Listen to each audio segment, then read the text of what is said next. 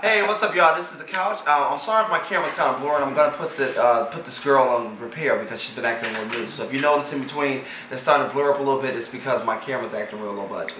Also, we got a new colloquialism coming up called "boo possible." So that means when you see somebody that's kind of cute, you say, you know, he's kind of boo possible. So that's the new word. So y'all can bring that, take that back to 2010. 2010. I like that. Also, now I want to actually introduce all the couch members. I'm Egypt Thompson.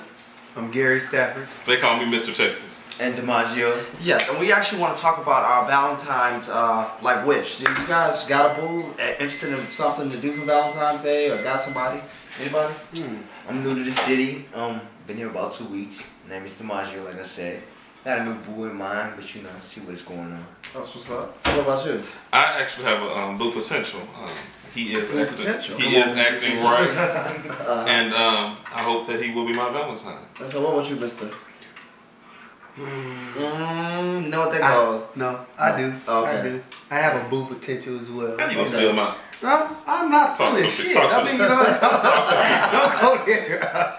But no, you know, I have someone, you know, feeling, and hopefully, you know, I don't know what we're gonna have planned for Valentine's, but hopefully I'll be in Arizona and we really can do it. That's what's up. Well, I actually was talking about to you guys before that we're going to do a vision board party where we're going to put together all the things we kind of want in our life. And this time it's going to be a Valentine's edition, so we're going to specialize in proving that love in your life. Not only relationships, but love from your family and friends and how to be a better friend and stuff like that. Now, speaking of friendship and, you know, because it's a new year, did you feel like this year was a year of cleansing? Did you guys get rid of the friends that kind of fell by the wayside or not good for you? Are you guys making new friends? Like, what did you do? What was your thing? Are you cleansing or?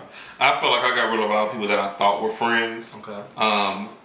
And I learned a lot of things through that, but I actually built my friendships that were already established. I made those more hardcore. I spent a lot of time with the people that I know love me, and I love them back, and I appreciate my friends. That's what's up. What about you, Gary? Was this a year of cleansing or? It was a year of cleansing. I mean, you know, I really don't have too many friends, but the friends that I have, you know, they're like that, you know, that backbone, you know, those type of friends, you know.